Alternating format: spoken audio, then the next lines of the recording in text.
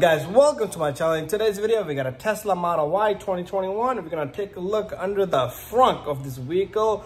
Frunk is another word for a trunk, but it's still in the front of the vehicle. But there's a whole bunch of components underneath here. There's no engine here. You got a little trunk here, but underneath that, behind that, there's a whole bunch of stuff. So let's take a look at that. First of all, this is your frunk bay here. So you would open it with your accessory app. Anyways, we're going to lift this cover up. It got a whole bunch of clips. It will just pop, pop, pop, pop, pop. And this whole thing will just come off. As you can see, there's a whole bunch of clips on this. We'll just lay that baby down. So all the water will travel from there, from the top, and it would just go down and will go down the drain here. But so you want to be careful where the water goes. You want to check down here often. What's underneath here? We're going to talk about a whole bunch of things. Fire safety stuff. This orange little thing right here. You're going to see this little thing. It's going to be like a scissor. The fire department would come. Bam. Cut that off. That will cut the whole system off. And anyways, you got a washer fluid box right here where you can put the washer fluid from the hole, from the top. There's a hole there for that. Anyways, we're going to look at the whole system here compared to a regular car and this car. So let me get some 10 millimeters. We're gonna remove 1, 2, 3, 4 bolts. Here goes nothing. 10 millimeter. 10 millimeter. And there should be another one here. And there should be another one here. Make sure they come off complete. What we're gonna do is we're gonna take this off, take this off. Okay, the front is ready to come out, but be careful. There is a little light here, so you do need to. Okay, that's all. So I didn't know that was a button. Okay, there you go. Emergency button if you get locked down here. Anyways, this baby will come off. And we do need to disconnect the little guy right here. Okay, so what we're going to do is I'm going to have to fish the connector on this. See how it works. So once I get that off, we will continue. I'm not sure how this baby's gonna come off. Maybe I'll push this whole switch button forward and get that off. So pretty much, this little gray guy right here, you have to squeeze this. And that is your little connector there. Or there's somebody already working here. So this is the little guy right here. We have to push that little guy in and this should come off. So Tesla worked on this already. Because this thing is freaking broken. But I'm gonna need some kind of, okay, it's coming out, it's coming out. I don't want to yank on the cable. I'm gonna grab, there you go. So Tesla was in here already on this baby. And I'm gonna have to manage to get this guy off with one hand. It's kind of heavy. Let's see if I can get it from this end. There you go. I'm gonna put this baby on the floor. There you go. You got all kinds of stuff down here. So you do have electric motor down here for power steering. That's your rack right there. All that is your steering rack. And this is has a little module built on top of it. So there's your rack and pinion there. Anyways, that's what that is. And you can see your electric motor right there. That's your big fat electric motor housing right there. The gearbox and everything. And that's not the motor, but I'm saying that is part of it, and you can see the CV axles right there.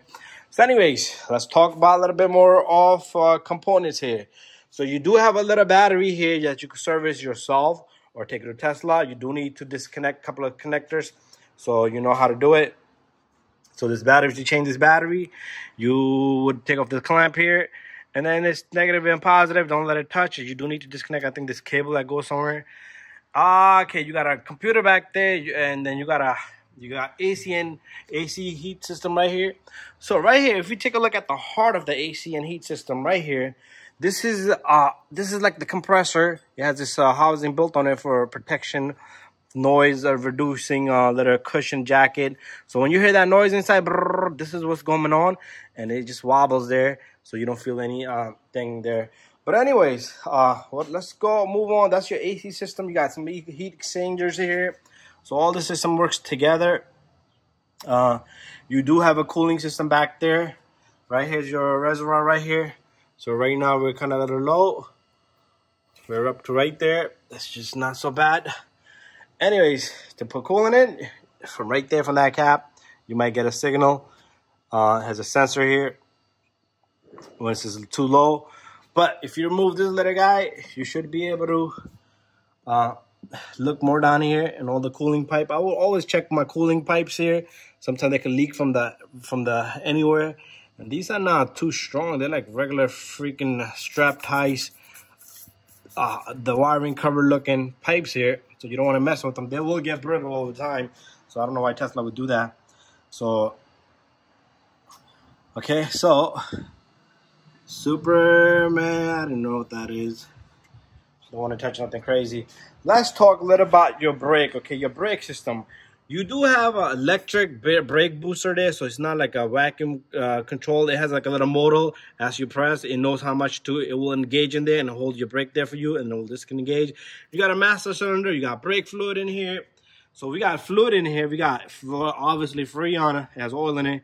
We got antifreeze. We got brake fluid here. And you got an ABS pump right here. You see this right here? ABS pump right there. So it's like nothing different, crazy more than a regular car. And you do have a radiator down here, right down here. And this is where it takes the air in from right here. So you do need to clean that over time. As you can see right there, there's buildup. So if you see antifreeze leaking right in this area, it could be your pipes, it could be anything. But this is everything under the frunk here. So nothing for you to touch. Go down here. There's no fuse boxes. They eliminated everything from this guy. So we don't need to worry about coming over here to find the fuses. And your main onboard computer is back there, which gets cooling from the coolant. And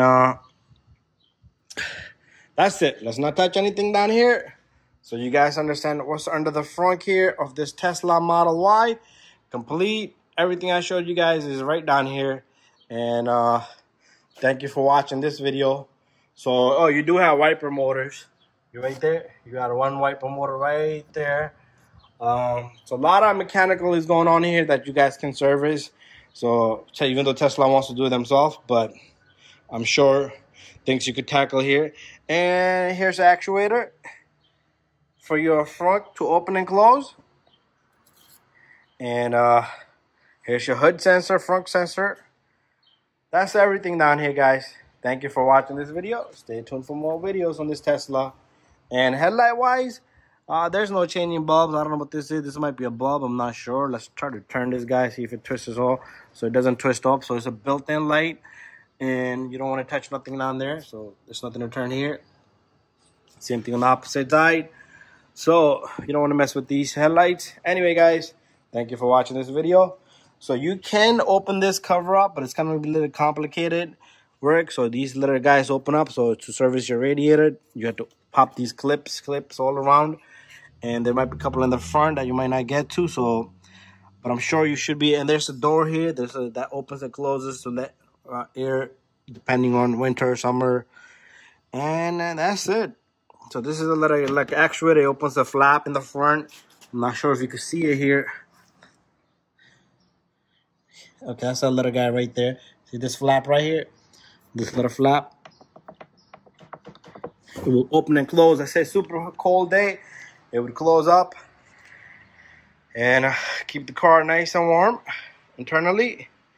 And another video will be coming soon for to check out the underneath of this vehicle and to look for coolant leaks and stuff, because there's a lot of pipes running around.